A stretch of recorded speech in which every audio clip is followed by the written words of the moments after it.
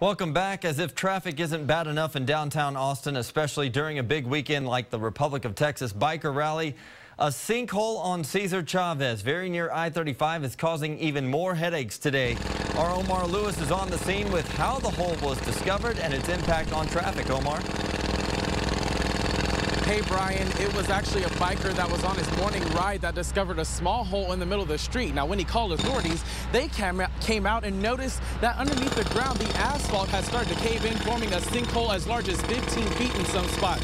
You can see crews are now drilling away, working to repair this sinkhole and stop it from growing any larger.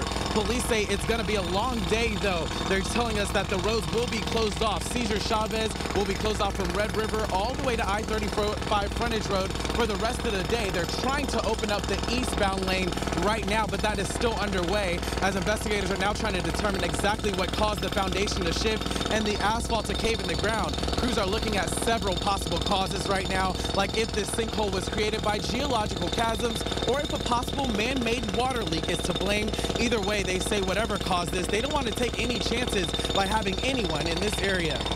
Currently underneath, it's probably 10 to 12 feet deep underneath, and there's nothing there. So when the road goes, whatever's on top of it's going to go along with it.